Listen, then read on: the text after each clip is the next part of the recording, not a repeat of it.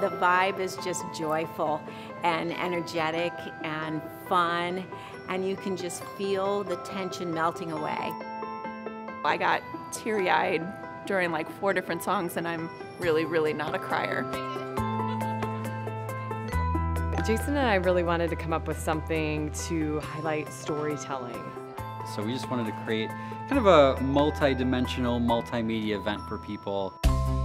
We have been romanced with the words. We've been visually entertained with the pictures. And of course, the music is another way of bringing those emotions into you. So I'm sitting like literally in front of them and I'm just like, okay, here comes the tears.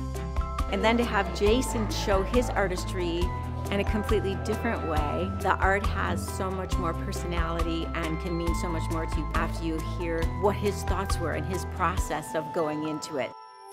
Every piece of art that Jason creates has a meaning that's coming from a very deep place for him, and everything is a gift of self.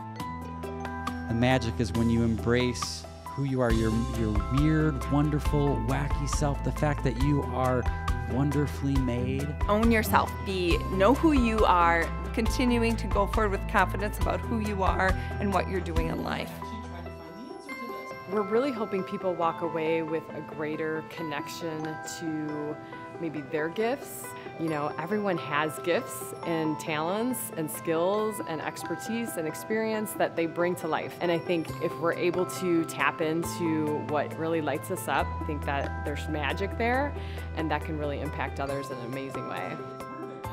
Just being who you are is magic.